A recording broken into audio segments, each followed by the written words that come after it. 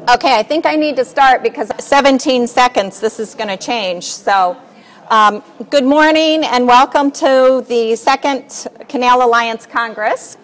And I'm just starting the day with a little overview of last year in the nation's first National Heritage Quarter. So, hey, we got a new office in Lamont this year. The village made us an offer we couldn't refuse.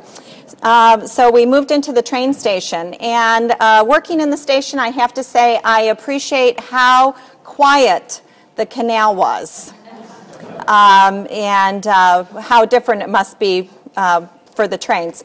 Okay, so 12 months ago we brought together representatives of 51 organizations and governments for the first alliance. More than half of you said that you'd like to get together annually, and here we are.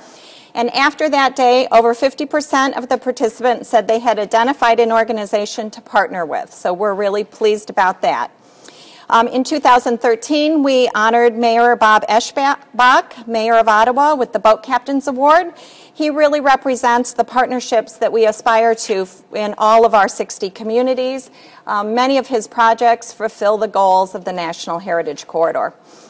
Accurate, compelling, and interesting stories is what we would like throughout the corridor at all of our sites and events that interpret the themes of the corridor. We have established a 3-part training series to help our interpreters and storytellers do a better job. Here they are at Lewis University's library working towards that goal. We also have many great sites in the corridor for school field trips, but many of the poorer schools don't participate because of lack of funding. We stole the idea from Candy of giving grants for bus transportation, and we're piloting the program at the Canal Boat this year and hope to expand to other sites this next year. This is what the canal looks like on its best days. Our lock tenders tours sometimes stop here at Aux Sable to visit the lock tender's house, and the aqueduct. We've enjoyed collaboration with some great photographers this year. You can find great photos of the canal on Facebook, Pinterest, Flickr, and other online sites. The Abraham Lincoln and Illinois and Michigan Canal traveling exhibit traveled to several of our libraries this year, including the remodeled Lockport Library and the Lamont Library. Any partner organization can borrow it for a fee of $50. It's 10 banners and comes with rack cards and kids' activity books. It's not here today because it's still at the library. At the end of August, 50 people learned a little bit about our ancient history and got their feet wet looking for fossils in the Mazon Creek. And then, of course, we shared good food and a little drink. Everyone took home fossils.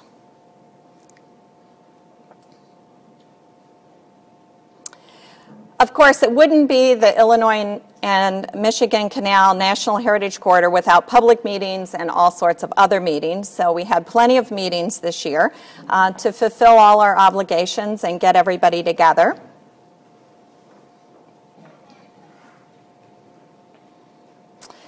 In addition to the great photographers, in 2013 we've collaborated with Tom Wilcoxon, an illustrator and map maker who's been working on canal projects for a long time, I think 17, 18 years with me. You'll hear about this project a little bit later. This is one of his drawings. We're working with Kickstarter. It'll be up this week to help fund his project. Also this year, we've been working on our wayfinding system. There are over 300 interpretive panels out in the landscape. I know we've been working on this for a couple years. We're finally at the bid process through IDOT, so you'll start to see signs popping up. And Ted's going to talk more about this project. We're using the new technologies, not just here on our signs, which is what Ted's presentation is, but also in other ways that we communicate. We're looking at a lot of new technologies. Look forward to more of them in 2014. This is what the canal looks like on its worst day. In 2013, we suffered a lot of flood damage. IDNR is still dealing with it. Several of the people in the room today are working with the DNR and FEMA to help get a new Nettle Creek aqueduct and ensure the historical integrity of the canal remains. Dinner lectures were held this last year in Lockport at the Public Landing Restaurant and at Lock 16 in LaSalle. We hope to add a Calumet venue to the list this year. This is Dave Dolak, a geologist. He's in Lockport here. He makes guitars and can't resist adding a little music to any of his presentations. Since 1998, the year of the sesquicentennial of the canal, there's been an I&M Canal Award at the State History Fair. Some years we've been able to assist teachers and students in their research also. Several times our award winners have gone on to the National History Fair, and here's our 2013 winners. In 2013, many canal partners conducted cleanups along the canal. This group is a group of Kohl's employees. Altogether, they conducted 10 work days along the canal last April and May. One of those days, they helped us paint the dock railing at Lock 14, pictured here. In 2013, our visitor center on the western end of the corridor was open for 3,410 hours and saw approximately 50,000 visitors.